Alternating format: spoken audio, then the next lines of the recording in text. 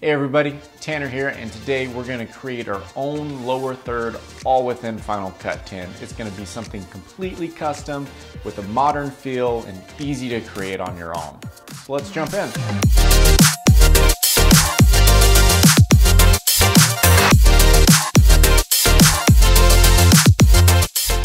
All right everybody, here we are inside of Final Cut 10 and we're going to make a little lower third today.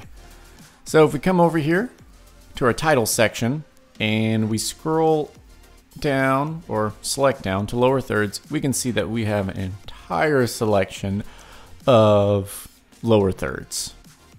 Everything from kind of a little lens flare thing to an upper third. But we're doing lower thirds today, so that doesn't make sense. And then we have like little newsreel bumps, all this sort of stuff, all the way back up to the top of just a basic lower third.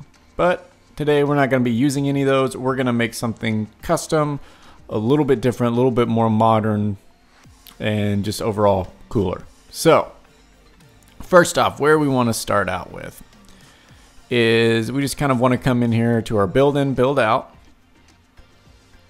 And we are just going to go over to our custom section and just make basically one custom title. So here we are, we drop this in. We'll see that it kind of places in the center of the footage, which doesn't make sense as a lower third. But to start out, we will give our person a name and we're going to call this person Aunt Sally. All right, so now Aunt Sally has a name. And what we're going to do is we are going to move Aunt Sally's name down to the actual lower third portion of the frame. Perfect. All right, so next thing for a lower third is you want the person's name and you also want their title. So, what they do for a living, why they're being interviewed, all of those things. So we're going to come back here to our custom. We're going to bring it down, drop it in, and now we have to give Aunt Sally a title, and Aunt Sally likes to tell a lot of jokes, so she is a comedian. Perfect. Okay. One thing I always like to do too, just kind of an aesthetic thing, lowercase on that.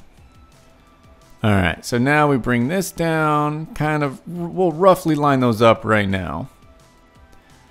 So if we look at this, Aunt Sally, comedian, technically it's lower third, but let's be honest, it doesn't look great. So we're going to do some things to spice it up a little bit here. So first thing is we're going to come here and we scroll down and let's change up our font for our Aunt Sally. So we're going to go with the standard PremiumBeat font right here. Looks good, bold. Well, we'll increase the size a little bit. That's looking better. That makes a little bit more of a statement. We'll move this over here. All right, now we want to select our comedian portion. Looking good. Drop that in. And we will go ahead and change our font here as well. And instead of the bold, we'll go regular. I always just think it looks better to have kind of contrasting weights within the font. So we put those two together, looks a little bit better, still not quite there yet. So what I like to do here is I like to bring in a solid element. So we're going to bring in a white element here. Going to put that on top. Let's change it to bright white. And we're going to change its size. So let's go ahead and do this. We're just going to skinny it down some. There we go. And we're going to get it to a weight that actually makes kind of sense, and we're going to rotate it. Kind of get it on, what is that, 161 degree axis. Then we're going to bring this down right in between Aunt Sally and comedian. As something just to kind of separate those two a little bit more. If I'm being honest, I do think that that's still pretty heavy on the weight. So let's adjust that. Boom. Looks like we'll have to fine tune it. So we'll go like 0.5 here. There we go. That's looking good. All right, so now we have Aunt Sally. She is a full-fledged comedian. We know who she is. She tells funny jokes. Awesome. All right.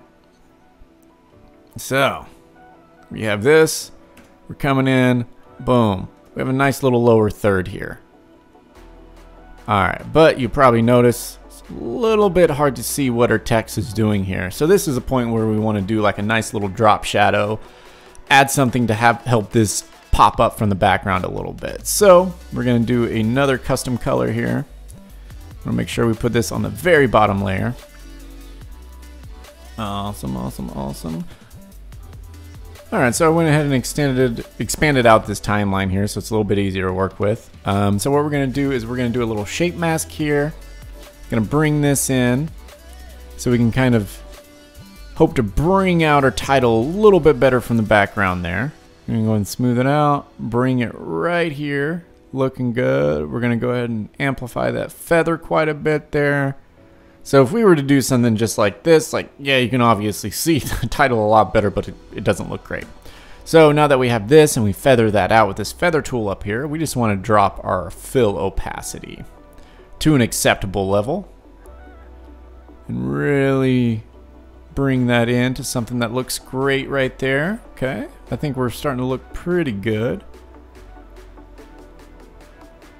Awesome. And we can see that a lot better, because if we went here and toggled this on and off, you can see how much more just adding that little solid with the mask right underneath pops it out quite a bit more for us. So one last little final touch I like to add here is we're going to select all of our clips that are kind of part of the lower third family. And we hit Command T here. And now we have like a nice little soft fade in. We can kind of adjust that if we want it to be a little bit longer. We can come here, we'll make it like 12 frames all across the board just to kind of really ease into the clip here. And there we go. Now we have Aunt Sally's name, her title, none of her jokes at the moment, and then we have a nice little fade out of the title at the end. So that's a great way to make a simple and easy lower third within Final Cut 10 that looks a little bit better than, you know, kind of the built-in lower thirds that we looked at in the beginning, because if we were to do one of those, this is kind of what we'd have, or to have one of these like little basic gradients here. Now, while this was a simple approach, you could take this to the next level and bring it inside of After Effects or Motion and really add a lot of movement to it and motion blur and take it to the next level. But this application also works really well. It looks great, has a great aesthetic to it, and will pair well with your footage. So thanks for checking us out. We'll see you guys around.